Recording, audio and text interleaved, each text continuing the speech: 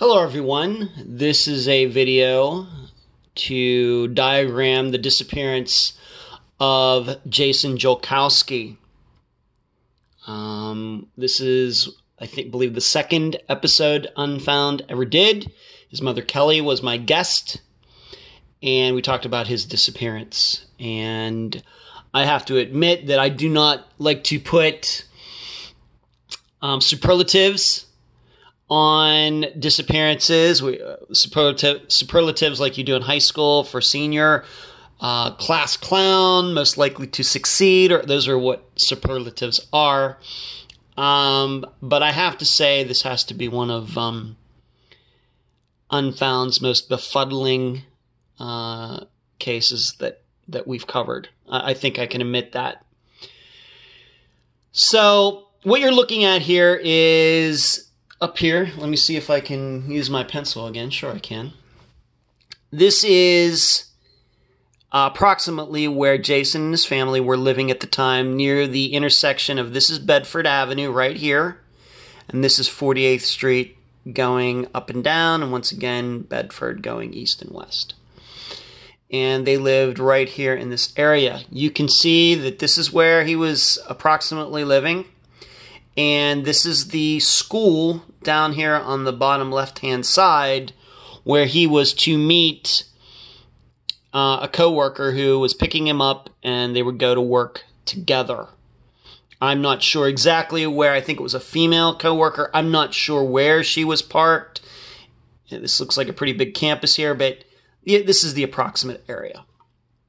And you can see here that the walking time, and that's what Jason was doing that day, 14 minutes, and it says there 0.6 miles, so just over a half mile. Not far at all. In fact, given where I live, that I can look out on the elevator landing looking east from where I live, and you can easily see over a half mile. It's not far at all. So he wasn't walking that far, and still something happened between here and here.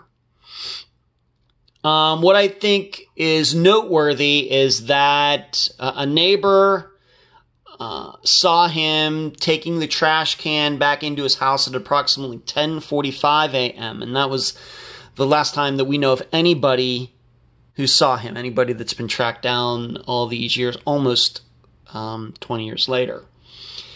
And I think that makes sense because 10:45, if it's a 14-minute walk, it would make sense then that maybe they were scheduled to meet here at 11 o'clock. So he takes in the trash at 10:45. Roughly 15 minutes later, he's there at the school at 11 o'clock, right on time. They go to work. I think this also makes sense is because if you look at reports, and we talked about this in the episode as well, when he didn't show up, it's sometime between 11:15 and 11:30, this coworker went to the closest place she could find to find a payphone to call, I think it was her work, to say that Jason never showed up. It is my belief that she didn't have his home phone number. 2001, some people had cell phones, but it does not sound like this coworker had one, and I don't think that Jason had one either.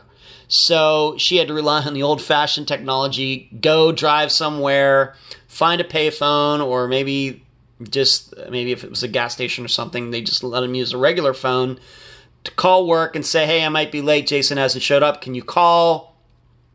And of course, nobody answered when a phone call was made to the Jolkowski home.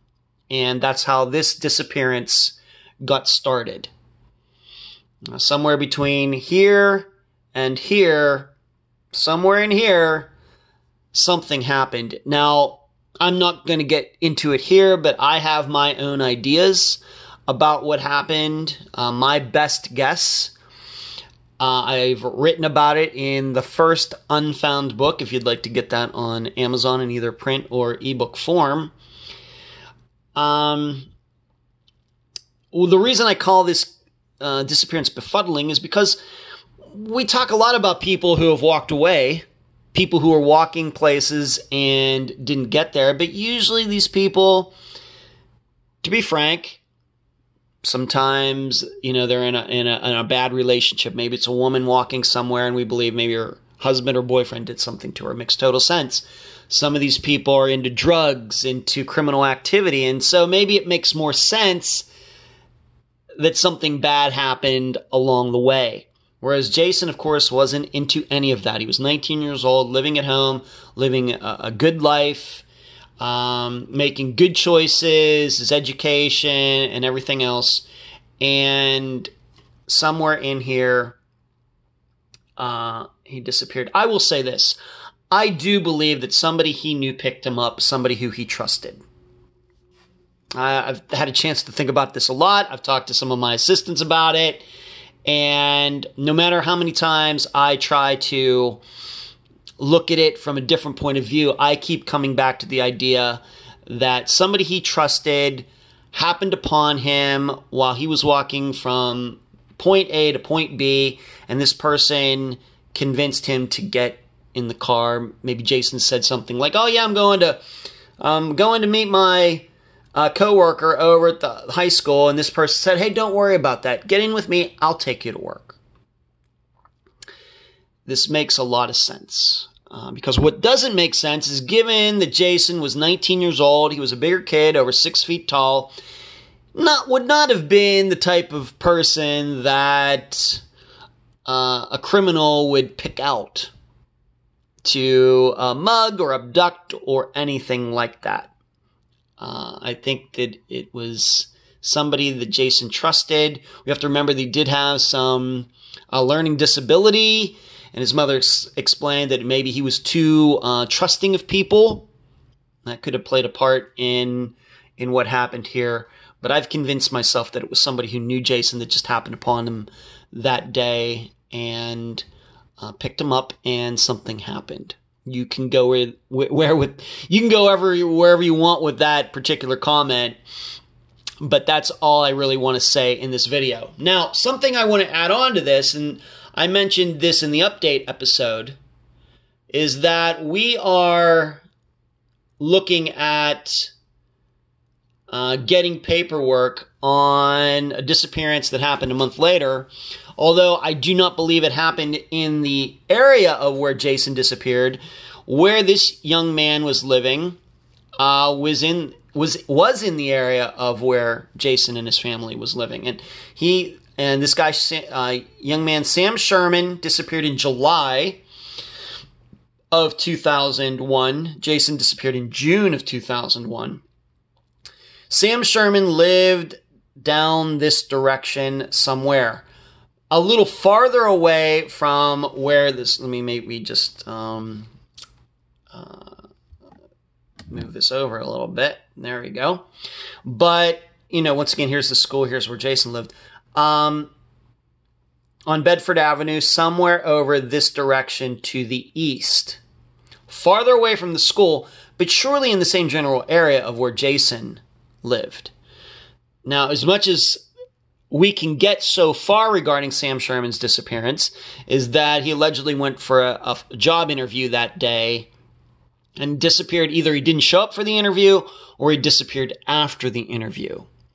But right now, we're trying to file a FOIA with the Omaha Police Department to get any paperwork we can on Sam Sherman's disappearance, even if it's just finding out who was the person who reported him missing. I think that would help us a lot because, to be honest, you try to do some database searches for a Sam Sherman who lived in Omaha, Nebraska, there are none. So we're just not sure. And we're hoping that that paperwork can shed some light on who he is, who filed the police report, and we're going to try to track down some of his family, friends, or anybody else. Hopefully we can get that done. But once again, this is where Jason lived. This is where he was going.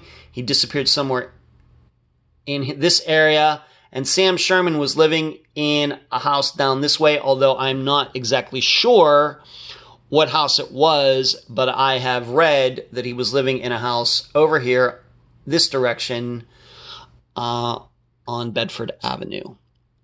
So there you go. That is a diagram of the disappearance of Jason Jolkowski, along with a little bit of explanation of what we're working on regarding the disappearance of Sam Sherman, who lived in the same area of Jason and disappeared a month later.